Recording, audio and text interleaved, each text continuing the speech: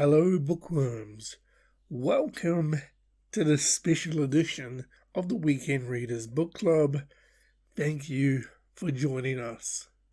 Now in 2021, I read a total of 22 books for the Weekend Readers Book Club, and 11 of these made it to my bookshelf.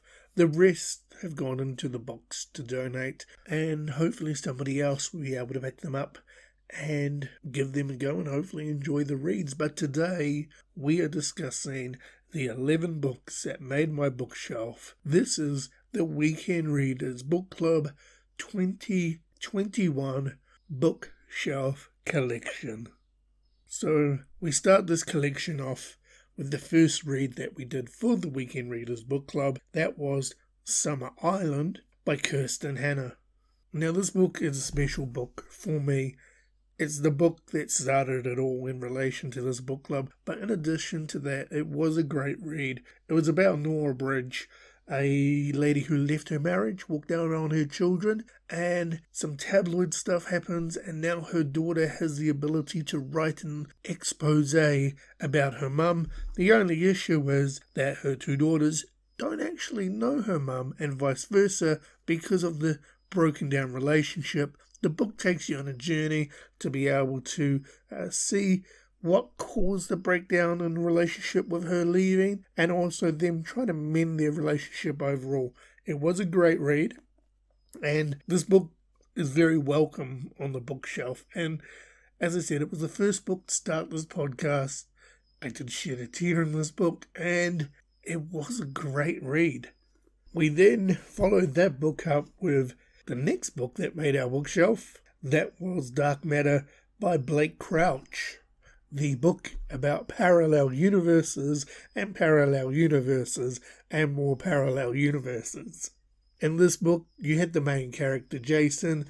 He got replaced by different Jason from parallel universes, and he's trying to find the correct universe he is supposed to be in. It's a very intricate and fun book to read, and even though I don't like parallel universes, this book was good. I was able to carry on and read through it and actually follow along. It wasn't too confusing, and this was a great way to introduce me to the sci-fi genre per se, which was, a very decent read, Dark Matter, and I actually own 2 copies of this book now.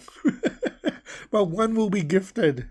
So, yeah, it's a very interesting and great read, Dark Matter by Blake Crouch. In the 3rd episode of the Weekend Readers Book Club, we read Forrest Gump by Winston, Groom, and this book made my bookshelf. It wasn't the best read, as I discussed on the podcast, where I wanted a bit more, but that's solely because the aspects that I enjoyed in the movie, Forrest Gump, were not in the book. But overall, it was a great book, and I put it on the bookshelf to keep it there warm until I had read the sequel, which we'll get to later on. But Forrest Gump by Winston Groom is a great collection to be added to my bookshelf, and I'm actually glad that I really read this. Stories about Forrest Gump, as you know, and his life, really. It's a very enjoyable book. In episode 4, we went 4 from 4, yes. The 4th book we read in the Weekend Readers Book Club was My Dark Vanessa by Kate Elizabeth Russell. And this book, I would have to say, is one of the top 3 books I had read this year. It was absolutely amazing and thought provocative, where you were trying to figure out and understand both sides of the coin in relation to a 15-year-old having an affair with her English professor, and was it love or was it actually him grooming her? And the main character, Vanessa, looking back on it, where she thinks it's love, but in essence, could be something a little bit different, like he could be grooming her. So this book here, My Dark Vanessa by Kate Elizabeth Russell, this would be in my, I'd have to say top 5, because there's 5 books in total that stand out over and above everything else that I've read this year, it would be in there, and I'll give my top 5 pick at the very end. But yeah, My Dark Vanessa, Kate Elizabeth Russell, a great read.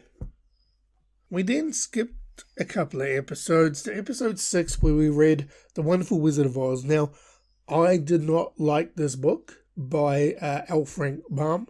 I disliked it with a passion, and if you had listened to the Sex and the City podcast, this is one of those books where I just wish potentially I would have just given up reading because I didn't enjoy it one little bit. The reason I've kept this, as I said on the Wizard of Oz podcast, was it's an old book, and this copy that I've got from before 1951, so I thought, you know what, we might as well keep it, and we might as well just chuck it on the bookshelf, and if one of the kids pick it up and want to read it later on, then watch the movie, they're more than welcome to. But yeah, Wizard of Oz, The Wonderful Wizard of Oz, by L. Frank Baum, it's just on the bookshelf for showpiece, really. I read it this year, so I've included it, but it's not a book that I would go back to.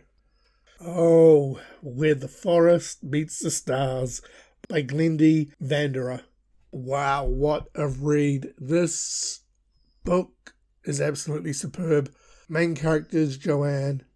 She meets a little girl named Ursula who may have ran away, who may be an alien from outer space. We don't know. And the story takes you on a journey in relation to their relationship, Ursula's backstory, and just her story in relation, her story in relation to meeting new people and accepting love back in her life.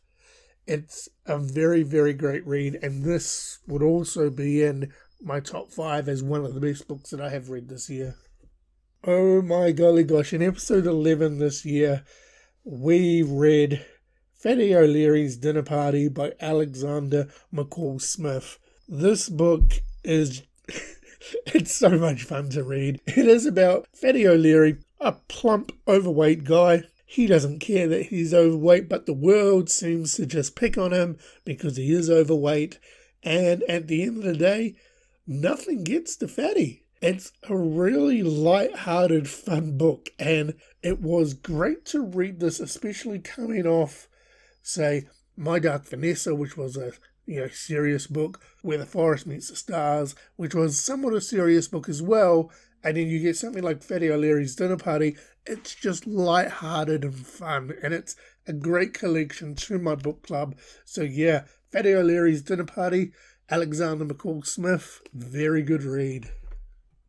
Book 13 we read this year was Gump & Co. by Winston Groom. Now this is the sequel to Forrest Gump, and this book nailed home the fact that Forrest Gump and Gump & Co. as a 2-book collection are great reads. I found this book more enjoyable than Forrest Gump. It's a continuation of Forrest Gump a few years after the fact. Jenny has died, he's got a kid, and now Forrest carries on his adventures trying to provide for, himself and his new child. It's great in the sense that it allowed continuation from the first book, but it was still separate. As I said, I enjoyed Gump & Co. more than Forrest Gump, but both of them back to back would be an enjoyable, fun read. So Winston Groom, Gump & Co., so happy that you and Forrest Gump have made my bookshelf this year. Book 14 that we read this year. What can I say? Nano-Robot Sex Toys. Yes, Beautiful You by Chuck Palahnick. That's all you gotta know. Nano-robots, sex toys that take over your body when you pleasure yourself. Yes, it is a wacky story, but the novel itself had me humorously entertained throughout the whole story, where I couldn't put it down because I wanted to know what actually happens and how the book ends. A great story and a great introduction to Chuck Palahnick. Now, usually people do read Fight Club, supposedly, first, but this is my first Chuck Palahnick book that I did read, Beautiful You. So I was very interested to see what it was like, and I enjoyed him. So, Beautiful You, welcome to my bookshelf. book 16 was an interesting one. It was Top Down by Jim Lahire. Now, I enjoyed this book because this book is the retelling of a fiction story based on the JFK assassination, where if JFK's vehicle had the top up, would the assassination have happened? And it reviews the guilt and the story of the FBI agent who made the decision to remove the top, hence JFK got assassinated. It was a really enjoyable read. I did enjoy it. And it's a great addition to my book club. Now, at the time I said, yes, it was a great read and I could potentially see myself reading this book again. After a few months of actually just having it sit there, it's probably one of the least favourite books that I would go back to having read this year, besides The Wizard of Oz. So, I mean, it did make my bookshelf, and I did enjoy it, and I would recommend it for anybody who seems to want to read it, to be interested in it. But in all honesty, it's on the cusp per se now, in recollection, having some time to think about it. But Top Down by Jim Lahire, great book to read.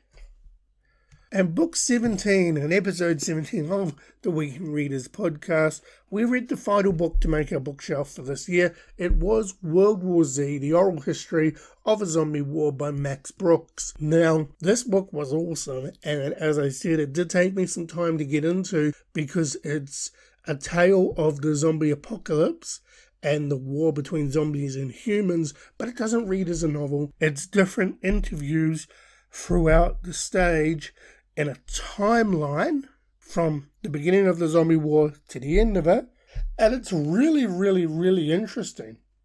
And as I said after the podcast, that I wish they would make World War Z into a TV show and just give it the time that it needed based on the book, because the book is absolutely fabulous compared to the movie, and I'm so glad that I took the time out to read World War Z by Max Brooks.